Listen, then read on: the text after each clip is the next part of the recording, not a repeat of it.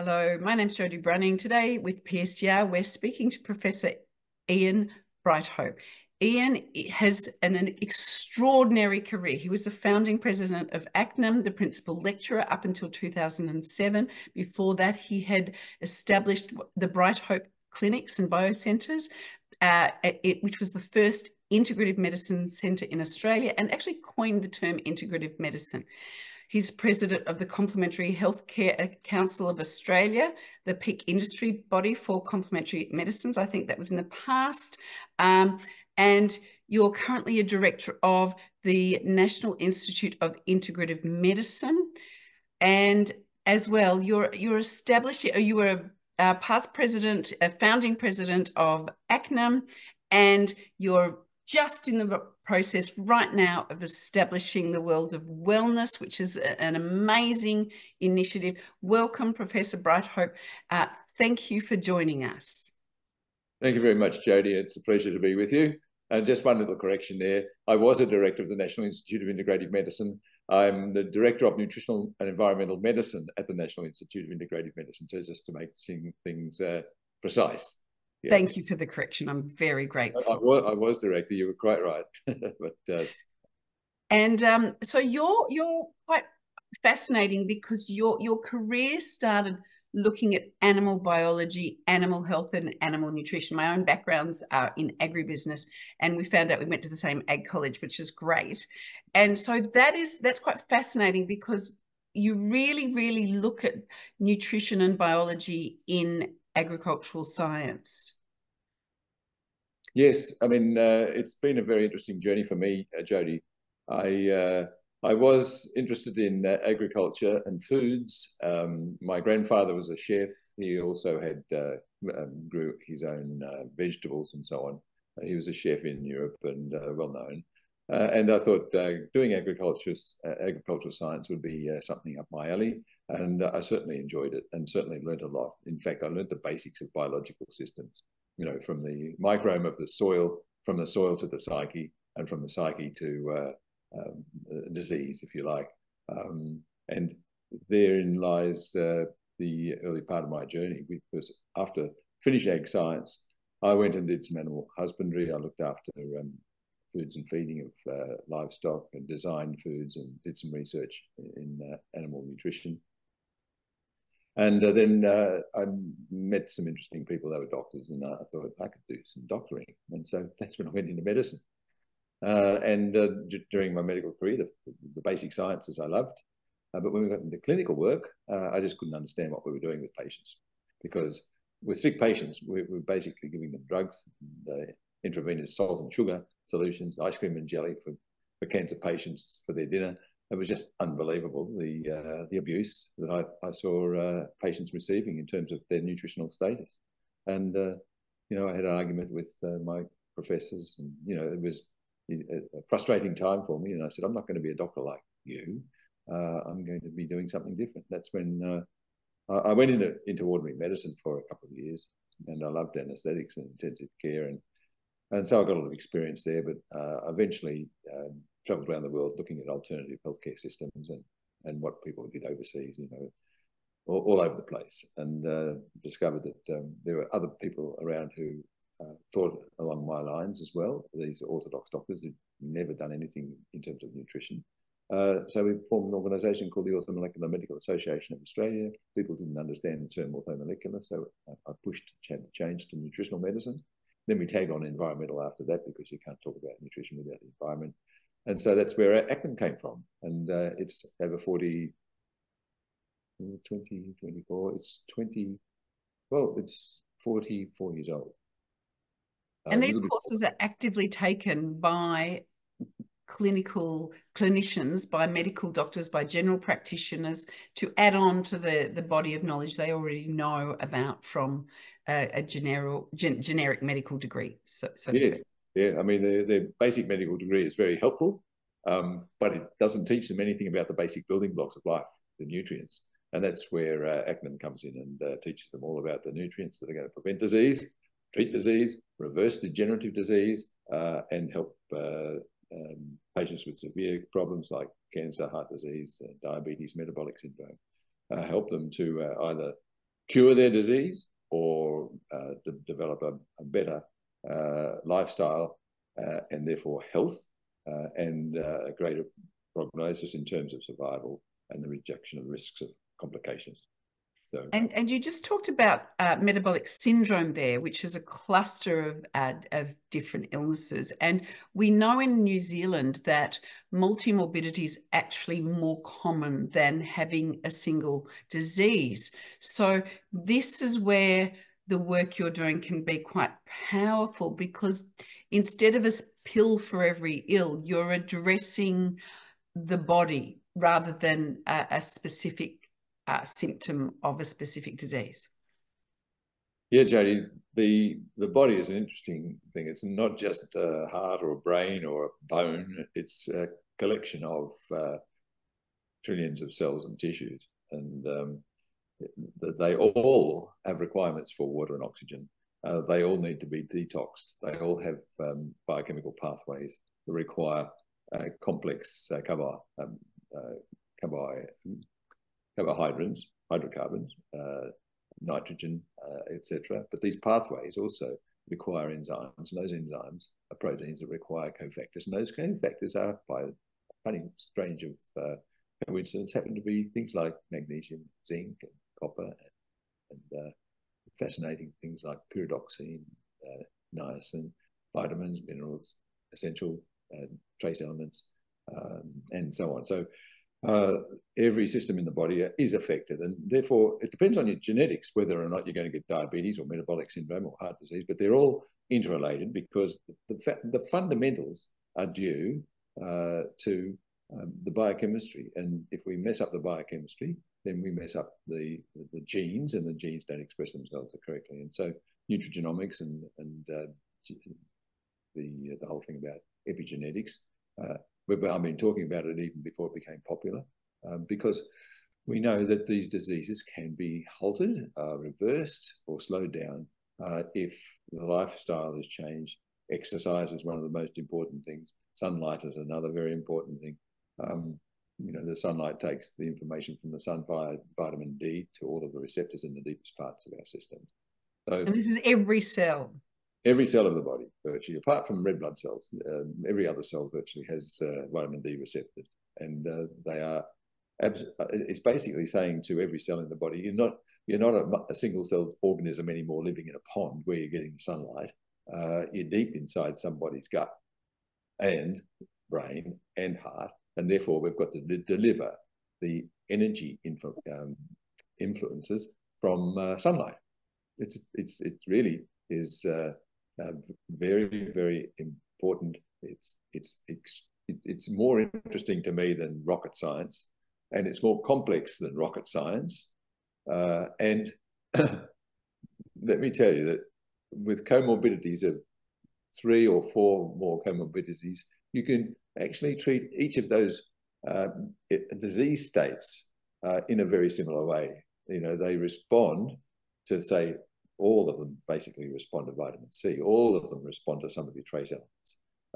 And when you can think this way, then it makes it easier to understand the disease process. Inflammation in one tissue is the same as inflammation in the other tissue. And the resolution of inflammation doesn't occur with anti-inflammatories. It occurs when you provide the process with the building blocks to stop the inflammation, repair the tissue damage, and essentially eliminate the inflammatory response. So it's lovely medicine, but it's not medicine. It's real healthcare. I mean, we are trained to think and act in terms of diseases as doctors, and that's all. We're not trained to think and act in terms of making patients healthy, because a healthy population, they don't use too many drugs. They don't use too many medicines. So a healthy population is not going to be in the best interest of the pharmaceutical company down the road who wants to make a profit. Yeah, and it's sometimes difficult not to be cynical. And when you were talking about the cofactors, this is also important for our neurotransmitters, all the hormones in the brain. So the cofactors, the removing the inflammation, providing adequate nutrients, for example, supporting a healthy, carbohydrate level, This also benefits the brain as well as the body. So this is something that we don't see in medical universities. That pulling together the brain, mental and multimorbid. This is, I put that very badly. Pulling together the body and the brain to establish how do we reverse lots of different illnesses. Yeah, I think that's what I was referring to before, Jody, from soil to psyche. I mean, where did all of our nutrients come for the brain or the mind or the psyche? Where do they come from? They come from the soil. Some of them, of course, come from the seawater or the sea by fish and seafoods, but most come from the soil. And if the soil is deficient in something, when we end up with a disease. And we have nutrient deficient soils all around Australia. And then we process the foods and they lose the nutrients that way as well. And the brain needs a lot of nutrients to function. It uses a huge amount of energy and it uses a lot of oxygen. It uses a lot of glucose. And these processes require the cofactors. And without them, I talk about psychiatric illness and mental illness as being either an excess or deficiency of nutrients in the central nervous system and toxicity. Those two things, nutrients, nutrient depletion, imbalance, and toxicity. And if causing psychiatric illness at the root cause, you'll always discover toxin or toxins, and you'll always discover deficiencies of nutrients or excesses of some nutrients. Yeah, I just think when you look at a patient from that perspective, you've got a much more difficult task in helping them than just prescribing a drug that's going to, psychiatrically, chemically straitjacket or dumb them down or numb them down. It's not. And we particularly see these peak times in terms of physiological or mental stress. So in adolescence, in large growth periods, we see it post pregnancy, and you will also see it in people that have, for example, gone to war. They've been massively stressed. So as Julia Ruckledge has found out, that they don't have the resilience if they don't have the adequate nutrition. So how do you talk about this added requirement, say, in pregnancy, please? The added requirements in pregnancy, of course. I mean, the baby gets the priority with regard to many nutrients. And a woman certainly doesn't want to go into a pregnancy with deficiency of nutrients, B vitamins in particular, iron and zinc in particular, because these things are taken up by the baby and can cause the woman to become ill or anemic or weak and often not functioning correctly. And we give pregnant women folic acid and iron during the pregnancy. Well, that's brilliant. But what about all the other B vitamins? I mean, she needs all the other B vitamins. Folic acid doesn't work by itself. It needs B12. And again, B12 can become deficient in pregnancy. The baby takes it up. Iron also, I mean, interferes with the uptake of zinc and vice versa. And zinc is a very important growth compound, very important for the immune system, very important for the baby. And it's been shown that zinc deficiencies produce poorer outcomes, and zinc supplementation actually improves the outcome of the pregnancy, improves the labour, improves the HiPAR score, it improves the baby's early few days. So we do need to seriously look at all of these nutrients during pregnancy. A nutrient-dense diet is very, very important, and a very wide variety of foods is also extremely important, and avoiding foods that cause malabsorption, such as high levels of gluten in the diet. And gluten sensitivity is very well known now. But gluten and the grains, and beans, for example, can actually bind onto some of these nutrients and compromise the uptake. And again, that comes back to how healthy is the gut? How healthy is the inside of the gut? And I mean, everybody is talking about the microbiome now. The microbiome is everywhere and everybody's talking about the microbiome, but it's absolutely critical to keep the microbiome healthy. And I have to say, during COVID, and long COVID, people's microbiomes have been completely messed up either by the virus or the vaccines.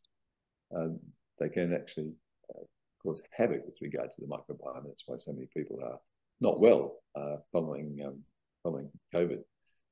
So it's getting away from the pregnancy thing, but really, pregnancy is a time when nutrients and nutrition are extremely important for the mother or future mother. But that it's before pregnancy also that the periconceptual nutrition, not just of the female, but also of the male, which is very important for the health of the sperm and the egg before they meet. And that's particularly, yeah, I've looked at that in terms of sort of epigenetics and the endocrine disruption. I don't have a science background. My research was in sociology, but in order to speak to a bunch of scientists about it, I had to learn about that. And then, for example, in pregnancy, if we're talking about this as an example, what about selenium and iodine? Well, they're both absolutely essential. Iodine, of course, for thyroid function and for growth and development of the infant and the infant's brain. Selenium is one of my favourite trace elements because I studied that when I was doing ag science.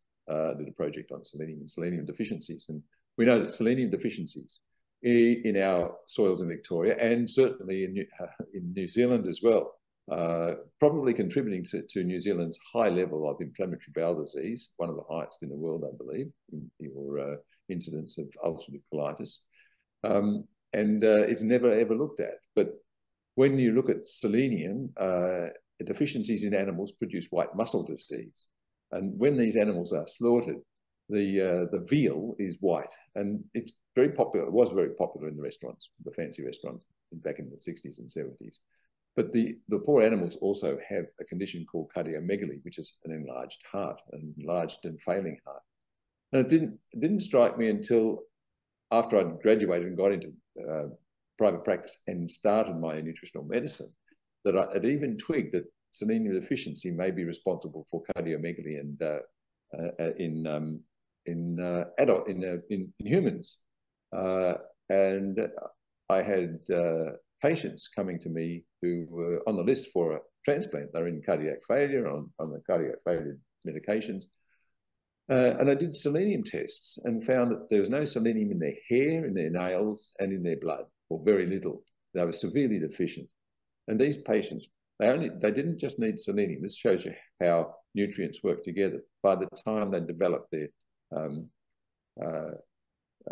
cardiomegaly or their heart failure, massive hearts that were failing, they had other biochemical disturbances and imbalances, and they needed other nutrients as well. But it was just the selenium which was the root cause. The selenium deficiency was the root cause of their problem, and they needed a lot of selenium. And we got some of these patients off the transplant list, and we were able to reduce some of their medication for cardiac failure. That's amazing. So, and with respect to the amounts of selenium that are needed, or vitamin D or zinc, what would you have to say about the recommended levels that the Ministry of Health, that health departments recommend for each of these elements? Have you looked into that? Yes, I have, and I mean it's all political. You know, the system is not conducive to good health. The system is very much geared towards industry, and in particular the pharmaceutical industry. The industry is the determining body with regard to many of these things, either directly or indirectly. The so-called experts they have advising government departments about the levels of nutrients, they are very, very, very cautious about the dosage and the intake, and they prescribe just enough to prevent overt deficiency disease in the majority of the population. They don't recommend the levels that doctors and others should be using to correct diseases or prevent disease in genetically susceptible people. So, you know, if somebody has got a low level of selenium, for example. We call it idiopathic hypertrophic cardiomegaly, or it's just basically an enlarged heart, and it's idiopathic, which means we don't know what the cause is. That's what we say in medicine. It's idiopathic. We don't know the cause. But when you start looking deeper, digging deeper, you find a lot of the causes for people's problems are nutritional and nutritionally related. And, you know, the selenium thing makes sense because animals deprived of selenium, getting large hearts, we're another animal, and our hearts need selenium. Especially with the mammalian studies can often lead us down that way. Yeah. And so if you're a young doctor, you've graduated 2 or 3 years ago, and you suspect that nutrition may be a role, you'll be hesitant to give large doses, because I'm aware that, for example, many of the trials with vitamin D, if the patients weren't supplemented sufficiently to raise their serum levels, they weren't going to respond. So they would say, you know, we gave the patient 200 nanomoles or you know, 100. But if it's not enough to correct the deficiency, have you seen a lot of this? Oh, yes. I mean, it was classic at the beginning of COVID, for example. I mean, I've been through so many epidemics. Swine flu, pig flu, bird flu, SARS, CoV-1, SARS-CoV-2. Every time there's been an epidemic, we, and I say we, usually myself through ACNEM and all the other groups, recommended supplementation with C, D, and zinc. Vitamin C, vitamin D, and zinc, minimum. And with respect to the vitamin D, in terms of prevention, D for defense, the recommendations were at least 4,000 international units per day for the average adult. But you should, if you are at risk, have your blood vitamin D measures, plasma levels measured. And if they're below 110 nanomoles per litre, you should supplement and bring it up to about 130 to 140 nanomoles per litre. That's if you're at risk. If you're a healthy individual not at risk, you should have the levels around about 120, 125 nanomoles per litre. If you're severely at risk, and you've got an autoimmune disease or cancer, you should be looking at taking them up to 170, 180 nanomoles per litre, or even higher. So it depends on the individual, Jodie, what doses you actually prescribe and their needs. So, and also vitamin D is the sunlight vitamin, but we should also have sunlight, because sunlight actually stimulates other metabolic processes in our skin and our bodies. So it's not just vitamin D alone, but vitamin D is absolutely critical for preventing these infections. And at the National Institute, we did a study on the progression of COVID in patients who had COVID. And we had to do the study in tertiary institutions in Turkey, because there was not the wherewithal in Australia to do studies, but we showed quite clearly, if people were sick and admitted to hospital, they never had a vitamin D level above 70. And if they were low, extremely low, they were extremely sick and they ended up in intensive care. And one patient out of the whole group that we did, she was a lady with less than 10 nanomoles per litre, and she passed away, probably from other reasons as well.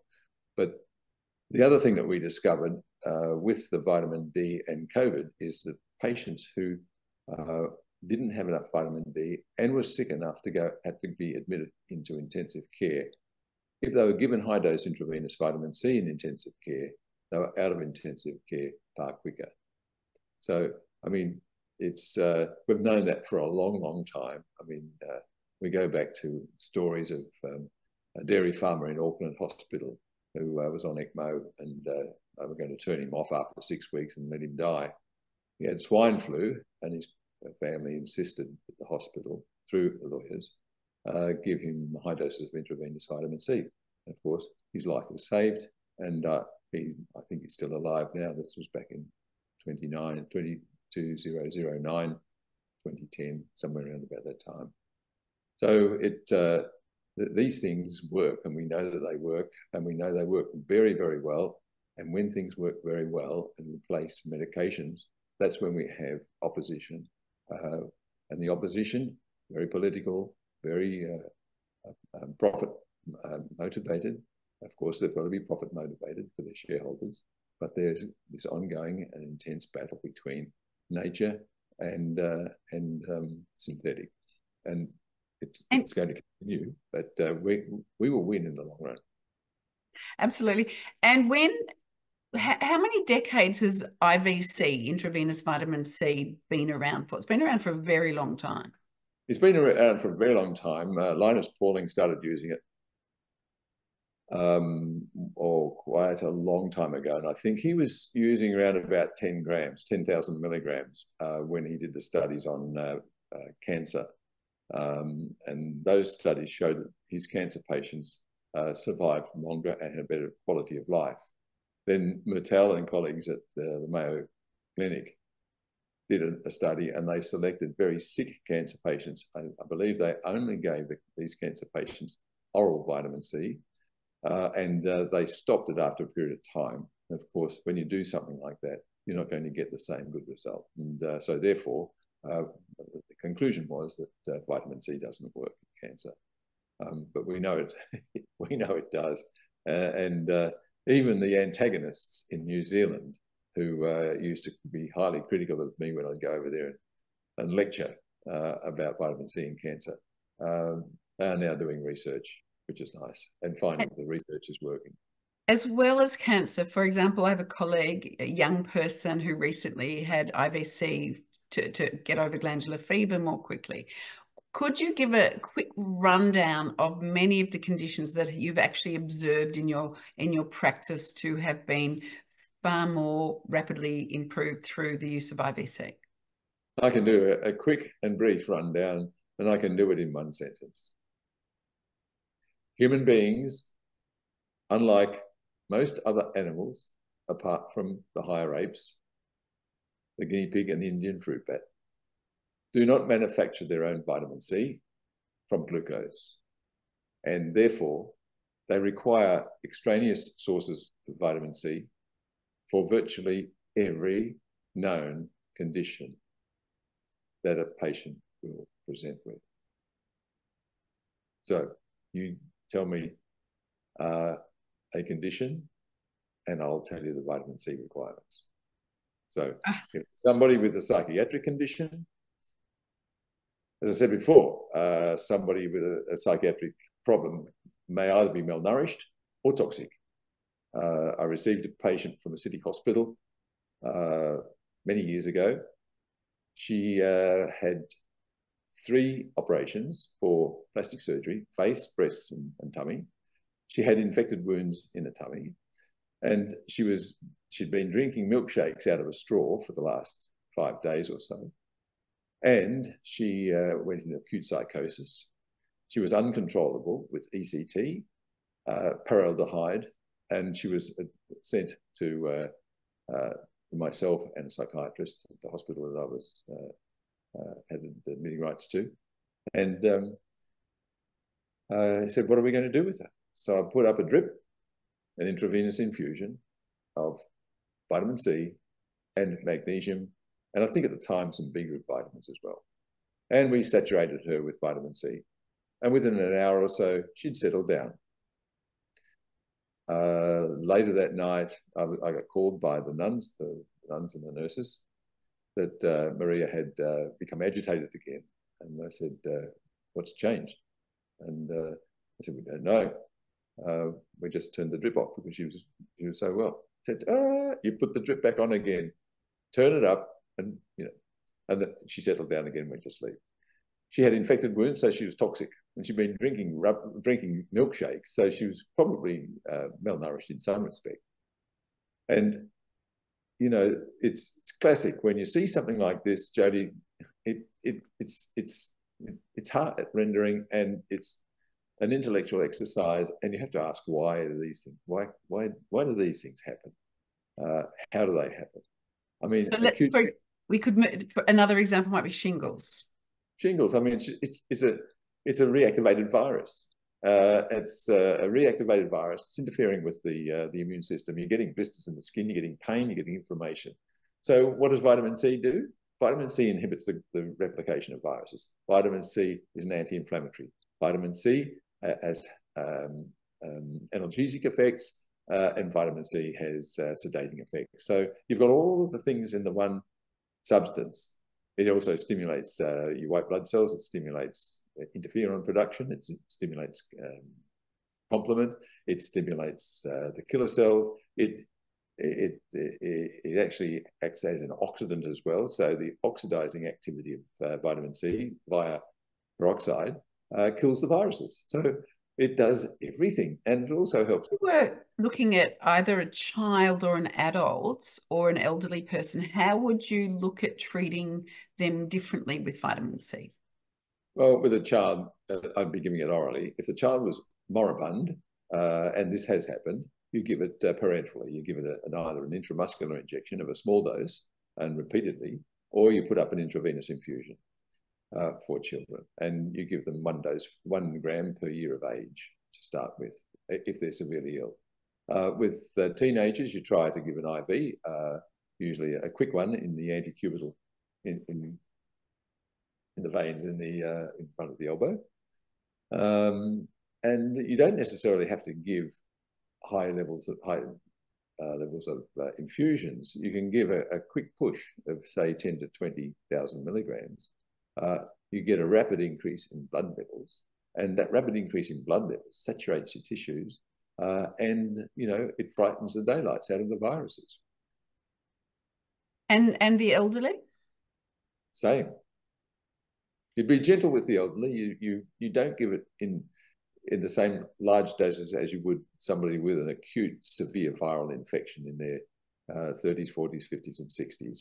You have to be more gentle with the elderly, but you drip it in slowly and frequently, so that they've got a chance to adapt to it, because it does have a very profound effect on a lot of mechanisms, the redox mechanisms, reduction oxidation systems in the body, and the elderly people have lazy enzymes. They've got proteins that are not well structured. They're old and worn out, so you don't want to put high octane fuel in a T model forward.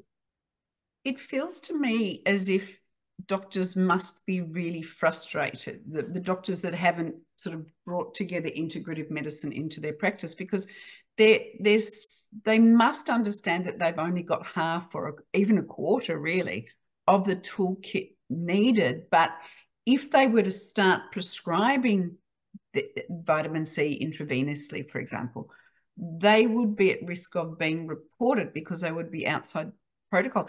How do we change this? Well, we change it very slowly, Jodie. I mean, when I started, because I had started the College of Nutritional and Environmental Medicine, and I was the president. I was the target for the medical boards on many occasions, and any pathetic reason for calling them before the board, they would. But that was back in the days when they didn't just suspend you.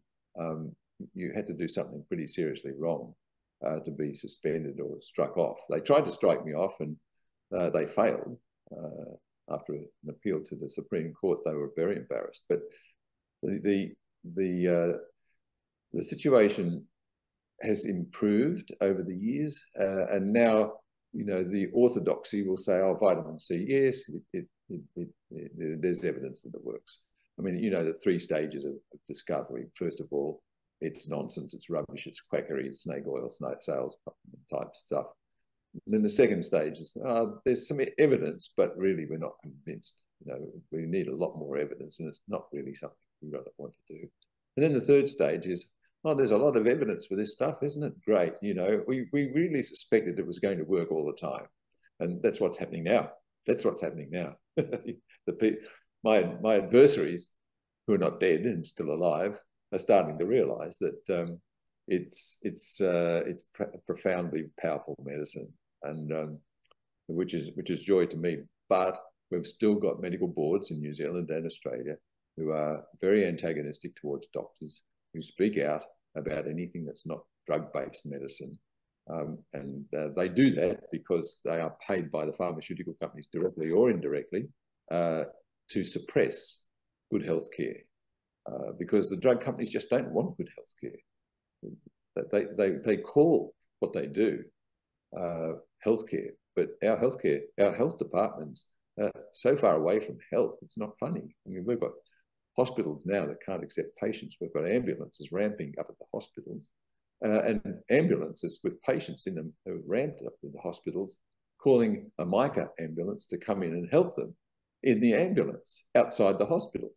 You know, they have made a real mess of the system here, but they will be held accountable one of these days, because these bureaucrats do not know what they're doing, or if they do know what they're doing is damaging our health care systems, damaging our culture, our society, and they are a threat, as far as I'm concerned, to our civilization.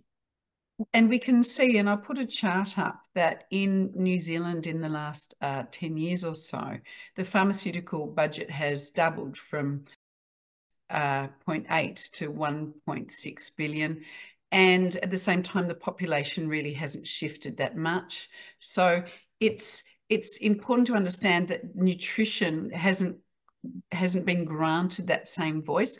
But one of the nice, interesting things that's come out of COVID is that vitamin D in New Zealand is not permitted to be prescribed for anything but a musculoskeletal problem. So the authorities are refusing to acknowledge that there is a connection, for example, with the prevention of lower respiratory tract infection. But somehow the use of vitamin D keeps, and I'll put that chart, keeps going up in a quite insistent fashion. So I have the impression that there's probably a few medical doctors out there that their patients have a slight musculoskeletal issue perhaps, but they possibly may know that there are greater benefits for vitamin D than just musculoskeletal issues. Do you think that might be correct? Oh yes, definitely. I mean, there's a lot more in the public who are aware of it now. The alternative media, this sort of media that we're on now, has been spreading a lot of information around about self-help and taking responsibility for your own healthcare. People have been disappointed about the way COVID was managed, lockdowns and all that sort of thing, and reading more about when the lockdowns occur, there's no opportunity to do proper exercise or get out in the sunshine. And of course, both of those parameters are contributing to a weakened immune system and will contribute to more COVID. So yes, the first quarter of 2020, we did quite a lot of public speaking about vitamin D, C and zinc. I wrote to our health minister and prime minister and the chief medical officer, the AMA, RACGP, many organisations about the importance of CD and zinc. Our wealthiest woman, Gina Reinhardt, picked up one of my papers from a doctor's room on vitamin C, D and zinc, put it up on her Hancock prospecting website. She's got thousands of employees. It was all about C, D and zinc. So, and could you get published in the paper? Sorry? Could you get published in the newspapers? Yes, up until July, August of 2020, I paid a public relations company to help me get some articles in the newspapers and magazines, and we did. We even got something in the newspapers in London about vitamin D. We were focusing on vitamin D at the time. So up until mid-2020, we were able to, and then the journalist who was doing the writing for me and publications basically said, sorry, we can't do anymore. Sorry, we can't do anymore. You know, that's mainstream media. They're captured, and they are captured by the big industry, the big end of town. And this, to me, is, I have to use the word evil. I can't use any other word. It's evil. And we are in a spiritual battle between the spiritual good and evil. And unfortunately, many people in this world are working within evil systems and doing a good job, and honestly believe that they're doing a good job and satisfy themselves that they're doing there was a a good lot job. of literature in Germany about how good people just did what they were told. So I think you're correct there. And I think one of the most important things for us to recognize is that right now our children and our adolescents and our young people, our under 25s, are consuming more ultra-processed food. They're consuming more medication than previous generations. And this has largely been ignored, the multimorbidity, the idea that teenagers might be on diabetes medication, they might be on medication for constipation, they might be on medication for ADHD, and anxiety and depression, and they might be on one or two others. They might have asthma. So we can easily today have teenagers that are on a cocktail of drugs. But in the waiting room, when they go in to see the doctor is not able to prescribe complex formulations of nutrients and support them in a change away from their diet, because that's not seen as science. So you know it's you know you talk about evil, but it's deeply immoral. The government is there stopping, I would say, medical doctors from actually giving these kids nutrients and advice that actually would help them move away from the multiple drugs they're on. What would you say if a young, 19, 17-year-old walked into your clinic and was on all those medications? How do you make it real for them that this is not necessarily who they are defined as? Well, it's because our system has allowed them to grow up and believe that going to the doctor will make you better if you get sick. And therefore, I don't need to take any responsibility for maintaining my health. And so we grow up thinking like that. Then it's easy for the marketers to sell us seed oils, sugar, and white flour. And nearly every junk food consists of seed oils, white flour, and sugar. And you just only have to have a little bit of a colouring or flavouring added to it, and maybe some nuts on top or whatever, and you've got something that's called a food. And it's not a food; it's an empty calorie piece of rubbish. And but it's nourish, because the psychologists working in the food industry know that salt and sugar will actually include palatability, and the seed oils will add to palatability, gives it the mouthfeel, and therefore you end up eating a lot of this rubbish. And the more you eat of this rubbish, the more a microbiome in the gut suffers. Therefore, your gut's going to produce disease in your system. Therein lies the vicious cycle. And that cycle has to be broken, because these patients are very difficult to treat unless you can put them in a health resort or a hospital that knows what they're doing. And I was fortunate to have a couple of hospitals that I had access to, admitting rights to, back in the days when I was flat out running a medical centre. And we could detoxify these patients, nourish them, and get them out of hospital, whether they had psychiatric illnesses, diabetes, autoimmune diseases, whatever you name it. But they all got vitamin C, Jody. All got vitamin C. If you want to make a big change to health in the Western industrialized nations, put everybody on 2,000 to 4,000 milligrams of vitamin C, observe what happens, and then treat the rest. In that way, we could save trillions of dollars in the industrialized West. But until people realize that we don't manufacture our own vitamin C when we're under stress, we're under stress all the time, living inside a house, going outside, having a shower in the morning, brushing your teeth, you name it. We are under chemical, physical, electrical, electromagnetic stressors, and the people around us are also stressed out, and that's a stress on us as well. So, and what is the best thing for stress? Vitamin C. Of course, having good sleep, et cetera, et cetera. But if you want to get rid of those radicals in your system from all that stress, the ascorbate is the best thing to do. Well, in my opinion, it's the best thing to do. It's the quickest, it's the easiest. But to treat that case that you're talking about is going to require family, friends, change in social attitudes, because they don't want to be seen to be an outsider. They don't want to have to say, no, I can't have a Coke, or I can't have a Big Mac, or go to the pub for a beer or whatever. I mean, our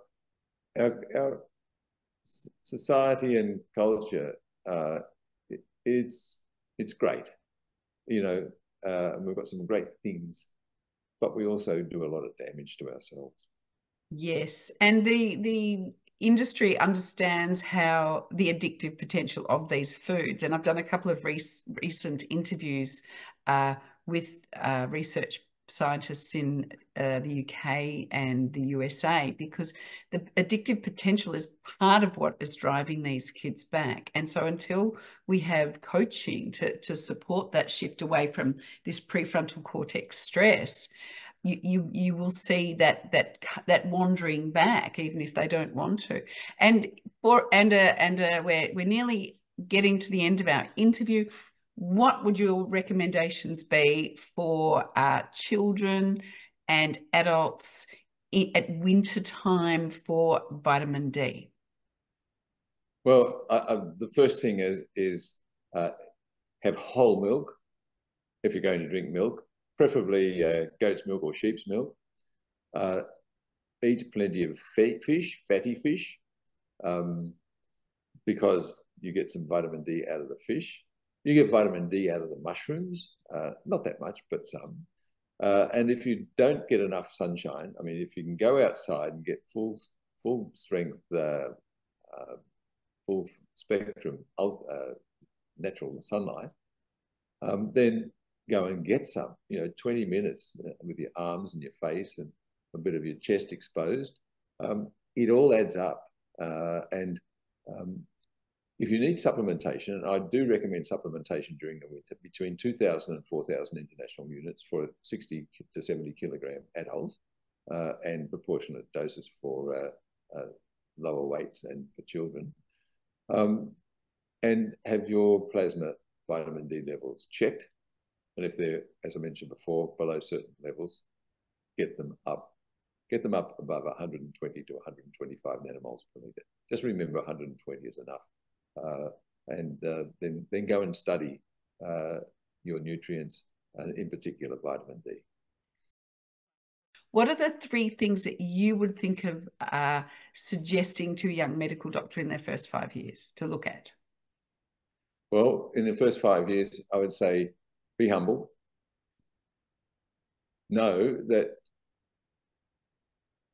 knowledge never stops. You never stop learning. And try to remove your ego out of any situation that you might come across when you are challenged. The other thing I would say is persist and believe in yourself. So they're the pieces of advice that I would give a young graduate, because when you graduate, sometimes you're told you know more than you'll ever know by the time you've finished your final exams. That's not quite true, but also some of the graduation ceremonies have been sort of punctuated by a statement like, by the time you've graduated, we've taught you a lot. 50% of what we've taught you is true and good science, and the other 50% is BS. The problem is we don't know which 50% is which. So, I mean, it's sarcastic, it's a bit cynical, but again, I hark on humility, because if you're humble and you continue learning, you'll be the great doctor that you want to be. That's beautiful. And I just have one more issue that we haven't spoken about, because what we see is an enormous problem with iatrogenesis, is with drug-drug interactions. Young doctors spend a lot of their time being anxious that there won't be a drug-drug interaction or an interaction with food. As you move into a nutritional medicine landscape, what are your concerns with adverse effects from the nutrients you prescribe, particularly at high dose? What are your concerns with that? There are concerns, but it's usually with the fat-soluble vitamins and the storage of fat-soluble vitamins like vitamin A and vitamin D. But the doses, the high doses that we recommend are not toxic, and they don't accumulate. Apart from the fact that we used to, and sometimes some of us use high doses of vitamin A, very high doses of vitamin A in certain cancers, and epithelial cancers in particular. You reduce the toxicity of the vitamin A with vitamin C. Okay, when in doubt, vitamin C.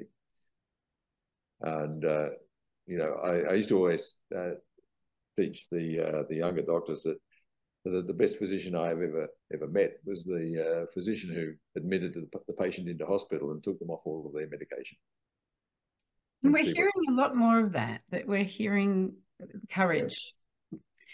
Thank you. Every medication is a potential poison, and we're not taught about toxicology enough in medicine. But all the medicines are poisons, and we know that there's such a thing as lethal synergism, which means the synergism between acceptable levels of chemicals. You get to a point where you've got a combination of chemicals and it becomes lethal. It may not be immediately lethal, but it's toxic in the long run. And this is what a lot of people who are multi-medications are suffering from: toxic, potential lethal toxicities or harmful levels of synergistic toxins that are keeping them sick. And you know, you get another illness on top of every drug that you're given, or symptoms. So you're given another medication to quell that side effect down. And it's just a vicious cycle towards a spiral of illness and disease, and that's what we've got to try and stop. And that's why I think you mentioned about the courage that young doctors require. Yes. Yeah. I mean, let me say, there's an old saying, and I'm not sure who actually said it, but it's fairly well known. Without courage, there's no truth. And without truth, there are no other what's the word I'm looking for? Virtues. That's beautiful. That's a really good way to end this on. Thank you so much, Professor Ian Brighthope. It's been such a pleasure interviewing you today. Thank you very much, and I hope at some stage we'll speak again. Well, I hope so too. Thank you very much. It's been nice to be with you. Thank you.